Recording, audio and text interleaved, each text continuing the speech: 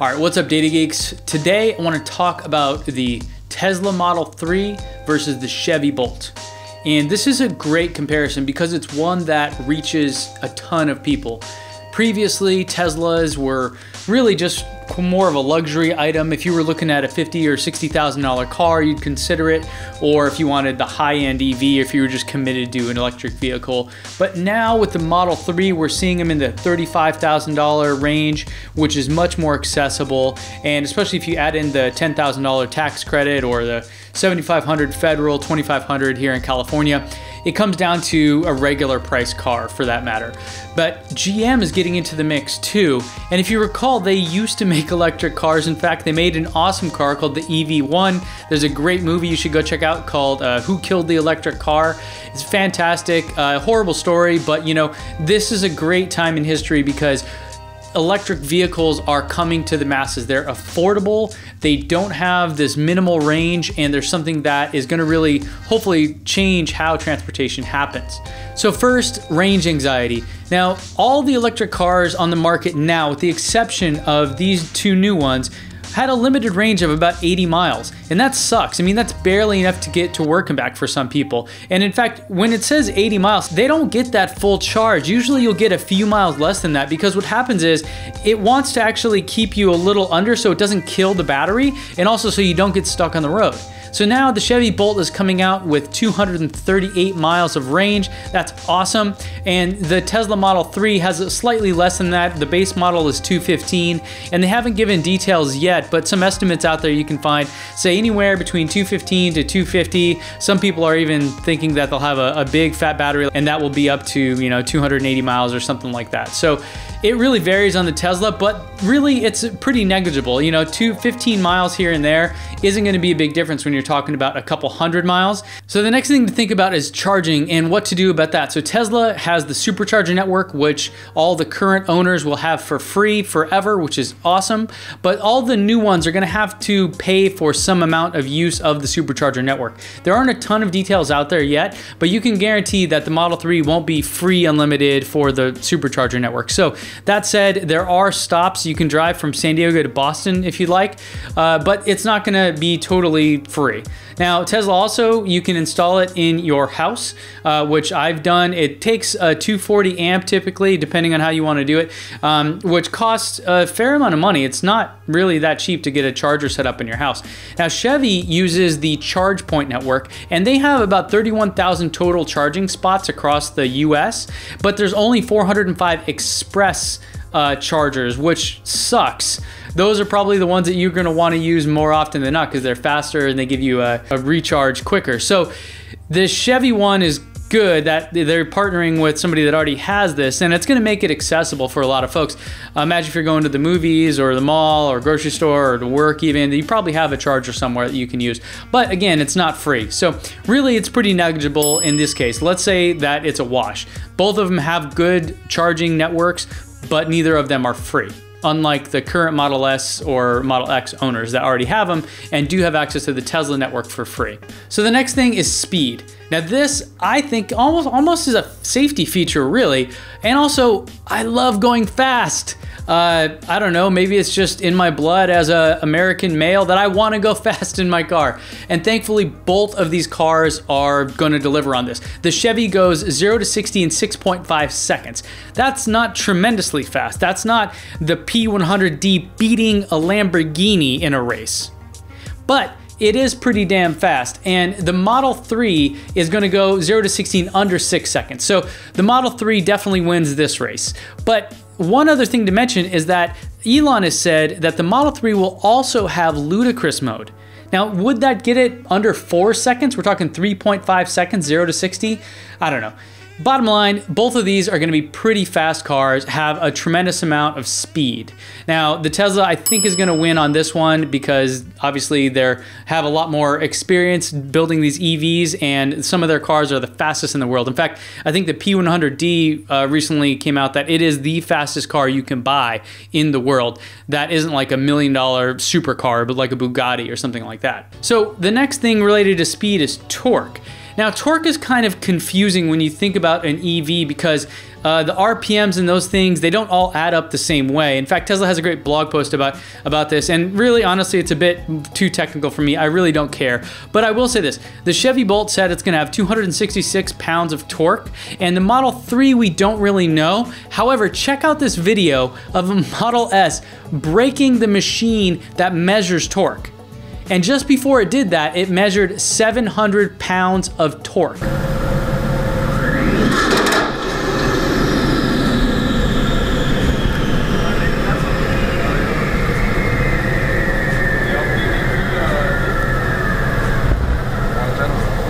So 700 pounds of torque for a car is absolutely insane. And it comes down to how the kind of engine works, where you don't really lose torque or the pickup as you go faster. It's almost instant. Literally, as soon as you hit the gas or the juice or whatever the hell we're calling it since there's no gas, but once you hit that, the car just goes and it flies. I mean, you can almost measure it in G-forces instead of actual like towing capacity. But just to do a fair comparison, 700 pounds of torque is close to what you'd get on like a Chevy Silverado or a Dodge Ram or one of these big pickup trucks. Those obviously are gonna have more, but it's in that range, right? Those are maybe 750, 850, something like that.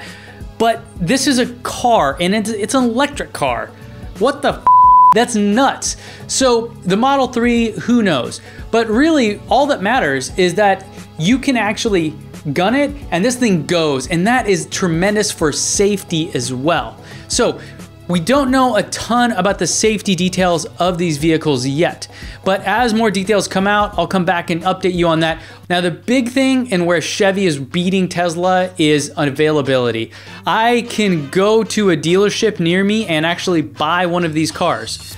Tesla, I cannot do that. And in fact, with the Model 3, unless you've already done this, unless you already made a reservation, you won't get it till mid-2018. So that's a couple year wait, which really sucks for some people. And if you're in the market right now, this is really kind of what I think is the key factor to consider. Do you want the EV now, or can you wait a little bit? If you can wait, the Tesla might be a better option. So let's continue on our list here. Safety, as we talked about, don't know a whole lot until they finish all the testing and all that. But there are some features related to safety that are gonna help here. One is the blind spot warning, which they both have, and they both have automatic braking. Now, the Model 3 has some other things related to safety, and I don't know if this is just awesome tech or safety related. I guess it's how you wanna chalk it up. The Model 3, however, really is gonna kick the crap out of the Bolt with this though, because it has autopilot. It also ships with full self-driving hardware, which means fairly soon, maybe in a year or two, once Tesla starts to do this, you'll be able to do things like get out of your car, hit a button, and it will go park itself. And then when you come out of a restaurant, you hit a button and it'll show back up. That's insane. I can't even tell you how many times we don't go out to eat because we're looking for parking or we're frustrated about having to find parking. Things like that are really just gonna kill it. So with autopilot though, one thing that is insane is the ability to detect an accident before it occurs. Check out this video of a Model S where the car actually starts to sound the alarm like emergency braking before an accident occurs in front of it.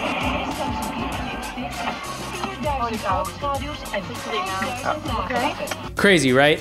I can't imagine a future where we don't want all cars to be able to do that.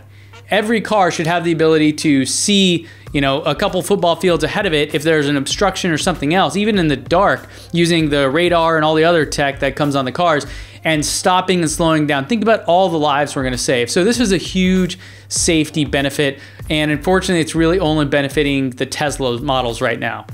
So when it comes to the tech inside of the cars, they're both gonna have some pretty cool stuff inside of the dash where it's a digital display. Teslas have had this forever. It's nothing new for them. The Bolt is gonna have a 10-inch screen right there, which is actually pretty cool because what it'll do is it'll also do the Apple CarPlay and Android Auto, so it'll actually kind of mirror your screen and have an app. That's actually better than Tesla. I think the Tesla one has their own sort of operating system, but it kind of sucks in some ways. Like it has Slacker radio, which is fine if I just want to listen to a couple songs, but it really sucks when it starts to become a radio and play random songs. I mean, it blows, but it's free, so whatever, it's nice. So in addition to that, they're both gonna have an internet signal. The Chevy actually will let you pair your phone with that, so you're kind of getting your connection through them, which is pretty rad. I don't think the Tesla's gonna be able to do that. Certainly the current ones, or the ones I've driven in and mine, don't have that ability, even though they do have their own connection. I don't know, and maybe enlighten me, leave me a comment if I'm wrong. I don't think I can actually connect my device to it. That said, the Tesla will have a 17-inch screen. It kind of looks like an iMac inside of it. I'll show you a photo here. And it'll have a lot of stuff built in, like the radio feature, Google Maps, the rear view camera, all that kind of jazz. So I think the tech on the cars really comes down to the autopilot, self-parking, all lane assist, all that kind of stuff. Inside of the car, I think they're both doing pretty well, and certainly the Bolt is stepping it up from a lot of the other Chevys that you see out there. Let's talk about price for a second, and I honestly don't think that there's much difference here. All right, so when it comes down to price, these cars are pretty even. The Model 3 starts at $35,000, and if you want to tack on autopilot, you're up to $38,000. The Bolt comes with $37,500. That's before you add on the cost of having the fast charging capability, which I think is pretty lame. I think these cars should just be pretty juiced up as much as they can for this price. I mean, we want to make them attractive to people if we truly want to change the way transportation works in the world. So I think they're fairly competitive on price, and if you're in the market for one, you know, I think there's a lot of different factors to consider. Now, let's talk about looks for a second. I have to be a little embarrassed here. The Chevy looks like a mom van, and I don't mean that in a really negative way. I'm just saying, if I'm buying it for myself, I'm going with the Tesla. It's a lot sexier and a lot sleeker and modern and everything. The Chevy looks like about as good as Chevy can do, which still is pretty ugly if you ask me. So sorry, Chevy. I'm afraid your car looks more like a minivan than an actual sport coupe or something I'd really want to ride around in. Now, granted, I have kids. I get it. It's a very practical car, but the Tesla also has great features, with the exception of maybe the trunk. It's really small and really sucks. And Elon has said in order to get enough headroom for the back, that's basically what they had to do, was sacrifice that, but a bike should still fit in there. Now compare that to the trunk of the Chevy Bolt, and it's a lot bigger. You can fit a ton of stuff in there. So I think the Chevy Bolt wins out. Now, really the question is, which one would you choose? If you have 40 grand right now to spend on a car, and let's forget the tax incentives and all that stuff, are you gonna go for the practical one that you can go get today at a dealership?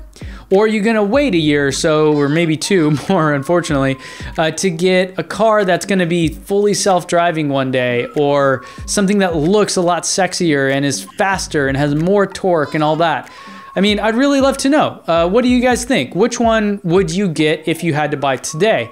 And granted, I know all the Tesla fanboys are gonna say the Model 3. I'm one of them, so I get it. But really, if you're undecided, I'd really love to hear what you think. So let me know in the comments below. Please like this video if you enjoyed watching it, subscribe to my channel, and give me any feedback you want, either down in the comments below or as a message. I really do appreciate all of you. So thanks for watching, and I'll see you back here next time.